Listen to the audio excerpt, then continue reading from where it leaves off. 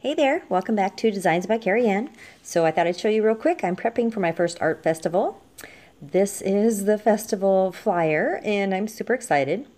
Here I've got a bunch of paintings that are ready to go.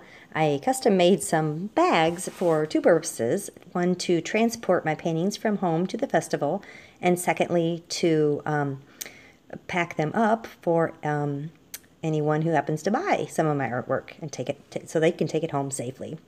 So I bought some bubble wrap in bulk and some clothesline from the dollar store to make the handles and some packing tape. Here's another section of half-ready paintings. There's a big guy that I need to make some bubble wrap for, and some little ones in the background. And my paperwork, my price list.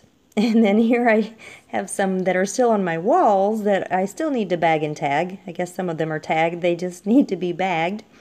So yeah, so I'm busy getting ready for that. And of course I had to buy a tent, which is what you see here, and fill all of those bags with sand. And yeah, I think I'll be ready. So